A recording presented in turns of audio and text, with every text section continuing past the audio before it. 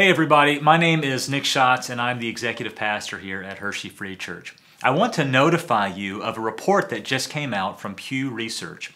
Pew Research has been tracking religious trends for decades now, and 2 months ago they released a 70-page report projecting what they believe will be happening in churches like ours in the coming years.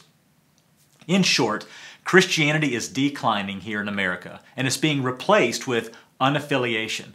Now here's what they mean by unaffiliation. Every year, less and less Americans are identifying with any religion, period. For their spiritual identity, they are marking none on the surveys.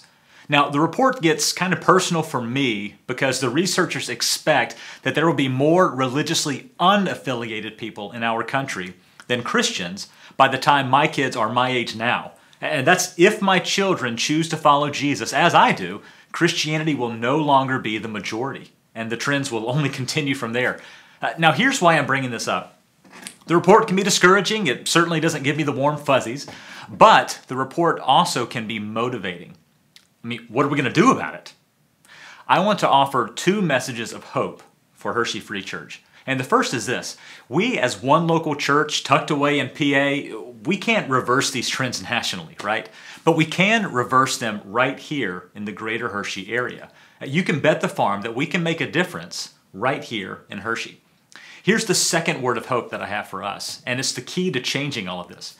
The report found that almost everyone who switches religions or who disaffiliates and washes their hands of religion entirely, they almost always do it before the age of 30.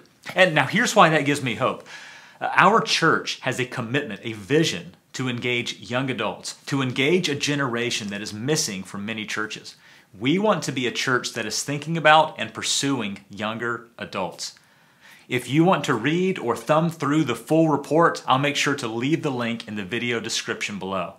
Thank you for watching, and thank you for caring about the future generations.